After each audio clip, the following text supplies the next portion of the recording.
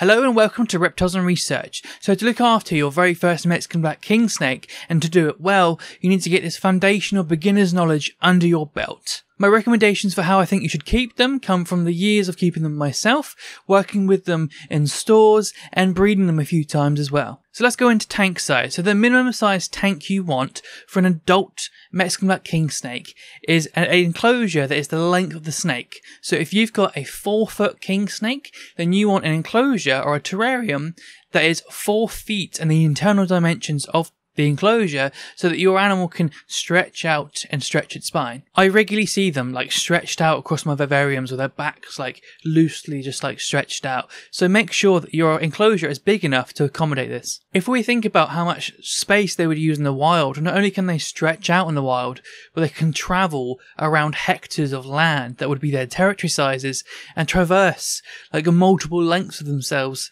daily. So for us to give them a minimum ability to even stretch their spine out, I don't really think that's that far-fetched. I think it's probably quite reasonable. They can get just bigger than 4 feet, with most reported around 3 feet, but to be honest, most of them that I've come across have been 4 feet. Every single adult I've owned, bearing in mind it's only been 3, but they've all been 4 feet, males and females. I like to use the rule of the length of the snake as the enclosure length, and then half deep and then half high. So if you've got a 4-foot snake, that's a 4x2x2 vivarium. What I would say as a piece of advice is expect your snake to get to 4 feet and then buy a 4-foot vivarium. And if your snake ends up being shorter than that, great. You've got even more room for your snake. It's a win-win. And don't limit yourself to what is the minimum. You can go even bigger if you want to. I actually have some 7-foot vivariums on order, so the entire length, this entire wall, are going to be one enclosure for each and every animal in this room.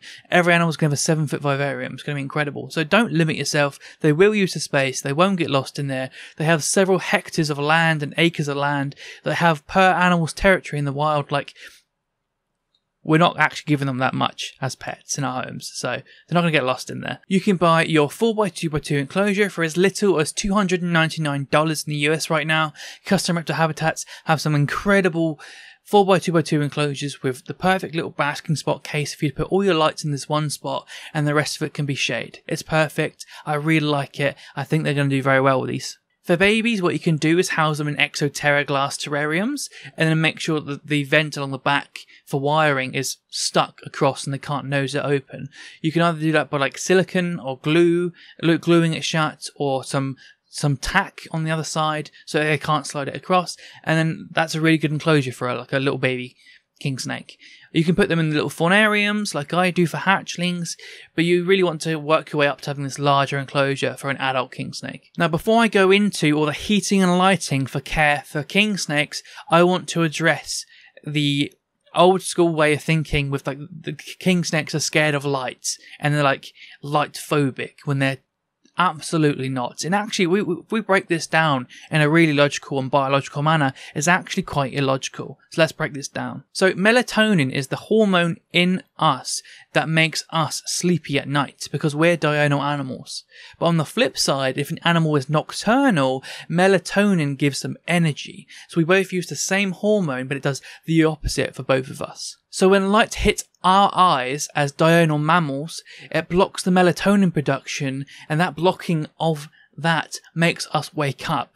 But in the reverse, the light hitting the eyes of a nocturnal animal stops them creating melatonin, and because the melatonin for a nocturnal animal gives them activity, gives them energy, and makes them go to sleep during the light time. So we use light and this cycle of stopping off melatonin production in the exact same way. We're just following the reverse scripts.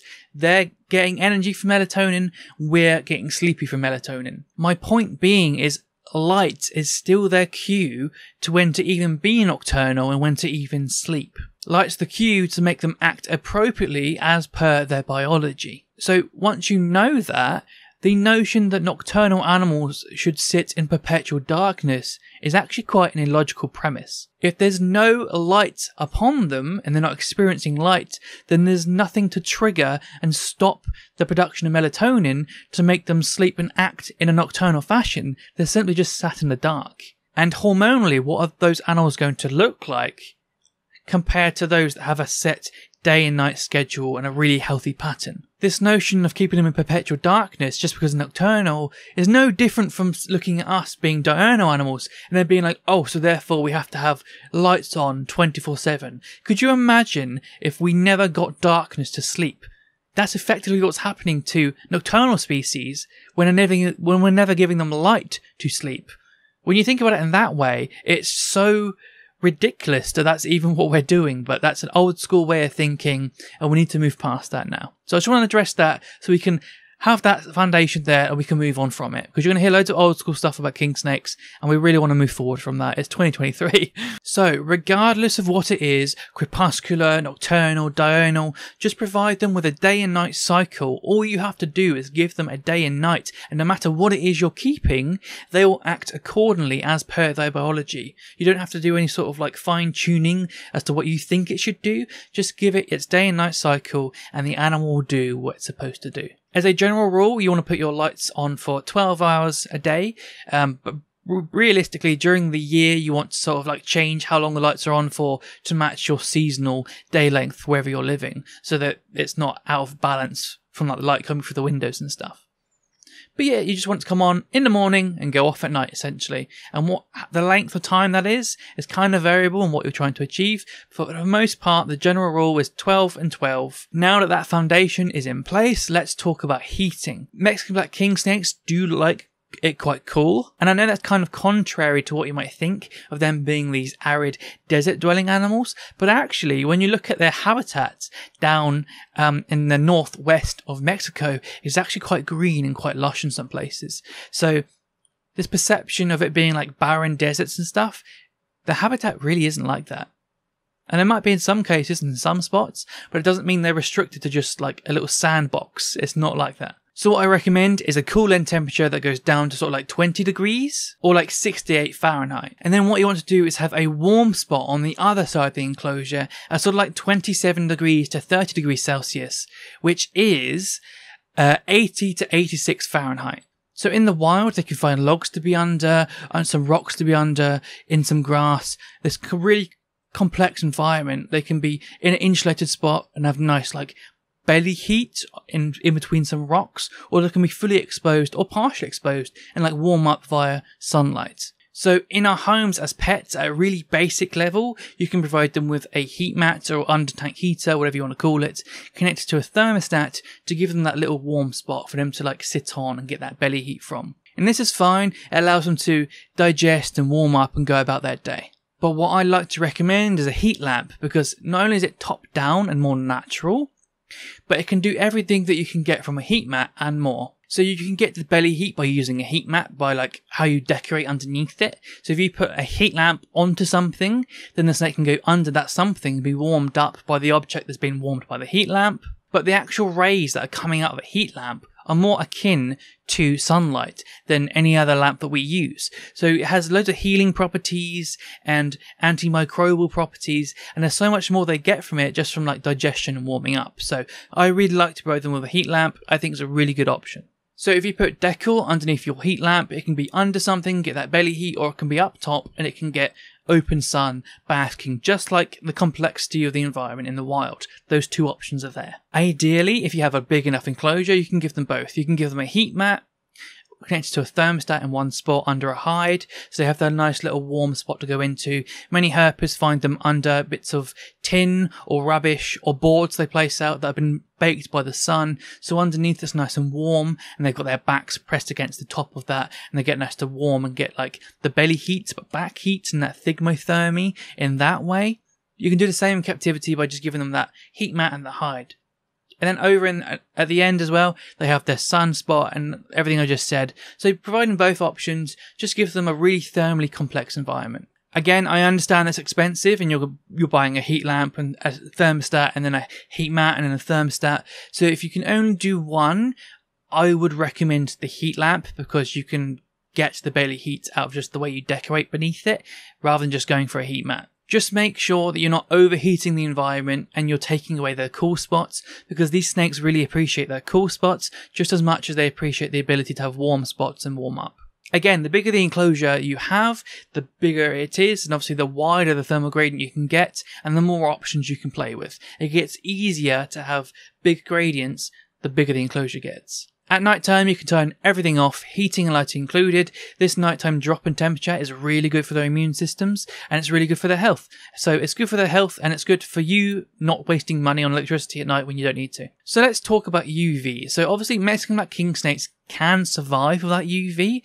We can't deny that. Many people have bred them for generations without ever even getting a lick of UV. So the premise of they can actually survive and not only breed without UV is very much documented. However, it is very good for them. It has never been studied in Mexican black king snakes specifically, but other studies in similar species like corn snakes showed that when they gave them UVB, their vitamin D levels in their blood rose, which greatly improves their health. When reptiles make vitamin D in their bodies through UV, when they have enough, they have this, let's call it a fill line of vitamin D in their body, they stop production, they stop making more, so they don't get overdosed, essentially. So if we consider this upper line, this upper fill line, their optimal levels, this is where we should see them being, right? Now, we previously thought that snakes got all they need in terms of vitamin D from their food, right? So if we were to do these studies and see their vitamin D levels change, if they're already near the top of the fill line and they don't make any more because it stops off, so you should just see a little like topping off, right? Or even just like it doesn't change much at all because they should be already at optimal levels. So why then in this corn snake study did their vitamin D levels increase by 211%? My argument here is there is no way they could have been near the optimal levels before, because there's no way. How can they 200% when they were supposed to be already here, right? It doesn't make sense. So clearly they didn't have optimal levels of vitamin D before. So they must have been very low in vitamin D without UVB, which shatters what we previously thought. And yes, this is corn snakes and not king snakes. But what if I tell you that the same thing happened with Burmese pythons and it increased 500%? So I think all of us would agree that a Burmese python is less related to a corn snake than a king snake. And a king snake's very much more related to a corn snake than a Burmese python. So if this is present across not only the colubrid in terms of the corn snake, but also the python in terms of the Burmese python, then I think it's very, very likely that the king snake does it as well. It's just that it hasn't been studied in king snakes yet and been absolutely for definite specifically confirmed in this species, but I think it's very, very probable. So logically, why wouldn't we provide it to them? What's the worst that's going to happen? If it turns out in 5 years' time they make this paper comes out and says actually it does nothing, then we'll be like, oh, I provided UV all this time and it didn't really do anything. Oh well.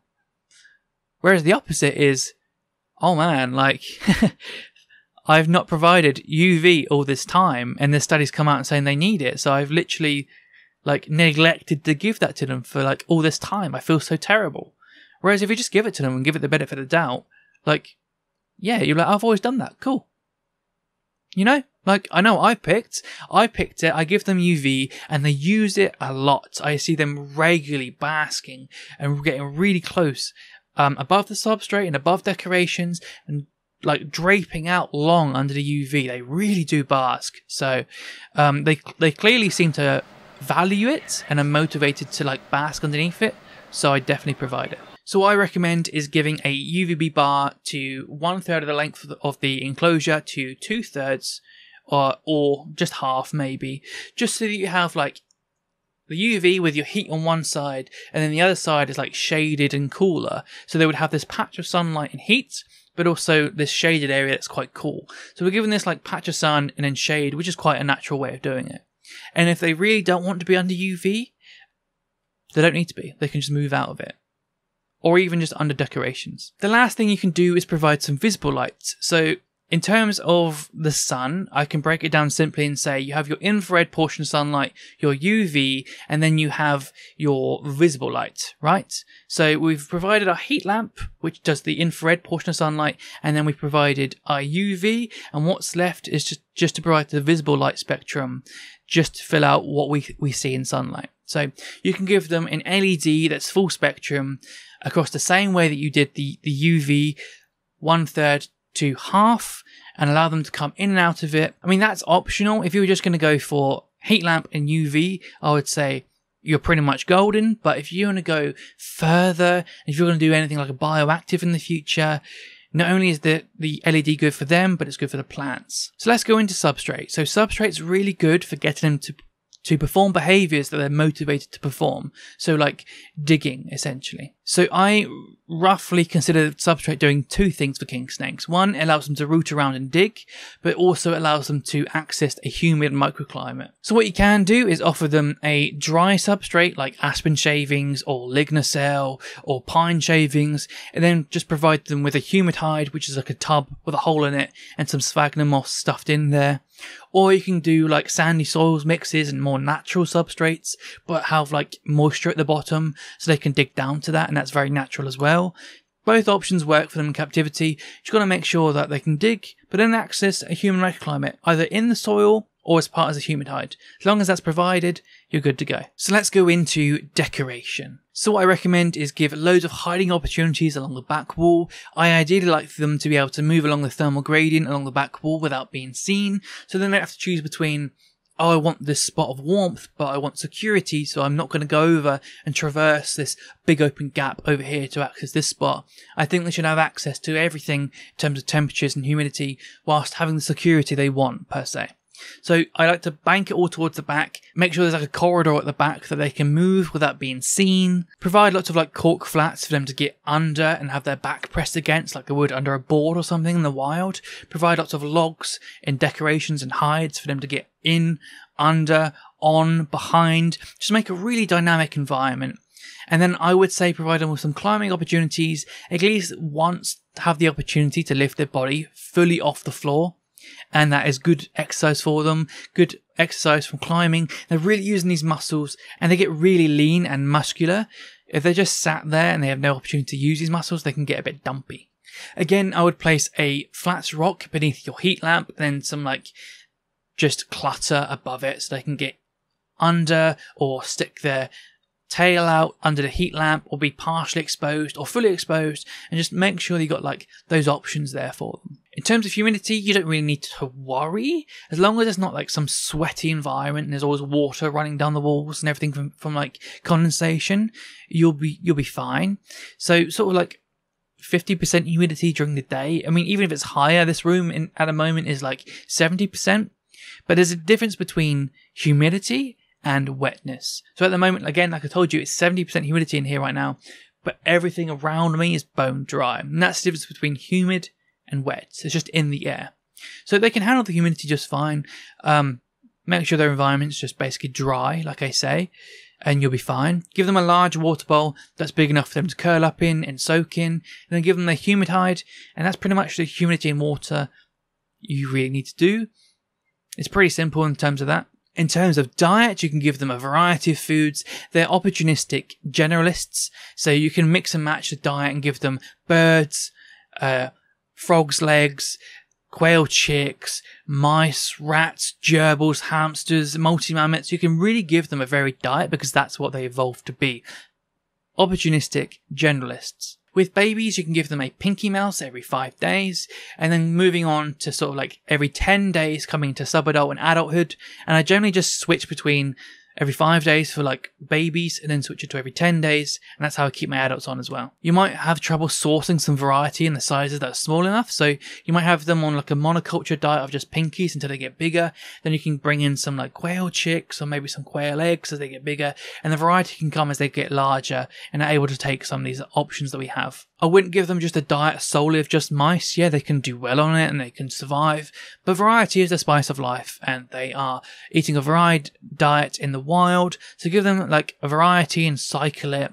It's more fun to see them eat different things and how they approach to eat different things. More fun for you and very enriching and better for the nutrition for the snake as well. For adults, anything sort of the size of an XL mouse that's like big enough to create like a small bulge in them. So if you take the largest portion of your snake and then say like the same width of prey item or even slightly bigger, they'll be able to swallow that no problem. Sort of that sort of size every sort of like 10 days. Again, it's not a hard and fast rule. If you notice that your king snake's acting really hungry and coming forward like food, what you can do is decrease the days and go every 7 days. And then if they start putting on weight, then then you can be like, okay, they're getting fat now. I'll go back to 10 days or even 14 days. Basically, you could find the sweet spot for your own individual snake's metabolism. There's no hard and fast rules. Some snakes can just eat like a pig and never gain weight. And some snakes are very funny where like, if you overfeed a little bit, they pack on the weight a lot. So you need to find your sweet spot, and honestly, it's not a big deal. It can be far more fluid than this, but I know for beginners you want regime and to be told what to do, so I would say stick with that every 10 days and then go back and forth, whether it's losing weight or gaining weight or hungry, just like I said. So let's talk about brumation. So in the wild, these snakes will hibernate. So in captivity, we should let them do the same. Some people don't and just go as per as usual, the same temperatures all year round. And their snakes can even breed like that as long as the temperatures don't go too high to kill the male sperm. Typically, people have had success doing that. But there might be the possibility that brumating and hibernating extends their lifespan. So in some rat snake studies, getting down into these lower temperatures and being able to hibernate extended their lifespan for way up to a third. So it's not been studied in the Mexican black kingsnake, but the possibility is there. So if you can, I would recommend brumating. By mid-October, I would feed their last meal and then feed them nothing, keep temperatures and everything the same until the end of October. The reason for this, you don't want them to go into hibernation with food still in their stomach because they can get ill from it, and we just make sure that they clear their stomachs out. So on November 1st, I would reduce their day period from 12 hours down to 8 hours of lights during the day and reduce their temperatures down to sort of like 25 degrees Celsius or like 77 Fahrenheit on the basking spot, so you allow that cool end to go even further into the cool. By mid-November, I would reduce the day period down to 5 days, and I basically just let the temperatures go as cool as I can, and basically just turn it off. At the end of November, what I would do is take the snake out, place it into a tub with substrate, a hide and a water bowl, place them in there and get them ready for hibernation. Now you want to place them in this tub somewhere where the temperature is going to be relatively stable and around sort of like 10 degrees Celsius or 50 Fahrenheit. That could be the concrete floor in your basement, that could be a garage. For me, it could be the attic. If you don't have all those options, what you can do is place them in a refrigerator and set the refrigerator at 10 degrees, obviously, and open that door and open their tubs for airflow ever so often. The snakes are absolutely fine like that. They go semi-dormant and they'll go into a hibernation-like state. And then what we do the reverse coming into spring. The temperatures will generally rise in the environments we're placing them in. Let them slowly come out. Bring the tubs upstairs or out of this cool place you've got them in, let them come to your room temperature, let the temperatures rise, let them be like that for a couple of days, put them back in their enclosure, and then do the reverse and then bring the day periods back up and then slowly bring the temperatures back up. Some people just switch the full temperatures on day one and just switch it all on. I like to be a bit more gentle, but well, it's your oyster, you can do either method really. In terms of handling, I do choice-based handling. So if the snake says to me, I don't want you touching me, if it's rattling or it's like musking, it's very, very stressed. So I back off and I say, okay, you don't want to be touched. And that is like a method that I use. I also use lots of training to get them to cooperate on their own care and move to where I want them to move to so that I don't actually have to forcibly move them.